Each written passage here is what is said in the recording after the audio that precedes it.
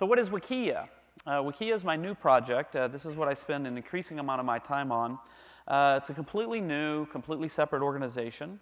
And basically what we think of is that Wikia is every other kind of book, work, or community that people might build. So we're extending the Wikipedia model of peer-produced content beyond just the nonprofit educational and research communities into all kinds of things, and I'll give you some examples of that.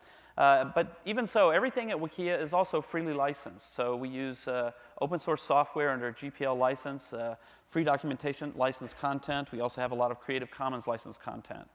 So the vision for Wikia is that we've got the library that started it all. We've got over 2,000 different wikis. That's actually, that number's out of date now. It's over 3,000 different wikis. We're in 66 languages. We would say 67, but we don't count Klingon as a real language. But we do have a Klingon project.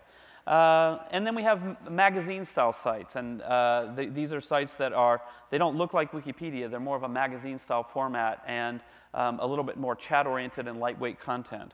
The growth of Wikia has been substantial. You can see here, this is a chart showing, comparing the growth of Wikia and Wikipedia, and with Wikia lagged by 3 years. So the growth trajectory is the same, we're just 3 years behind.